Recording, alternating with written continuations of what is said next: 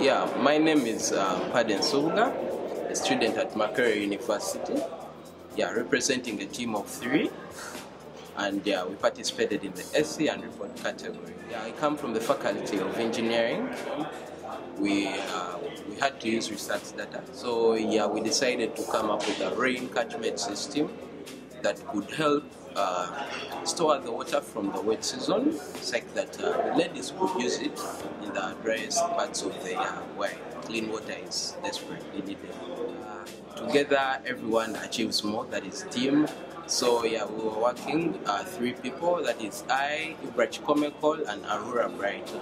Yeah, I would like to thank the organizers of the ReSAKSS Data Challenge event and all the support that has been given throughout the process, and the awards, yeah, that we shall go and work on our project, not letting it go by.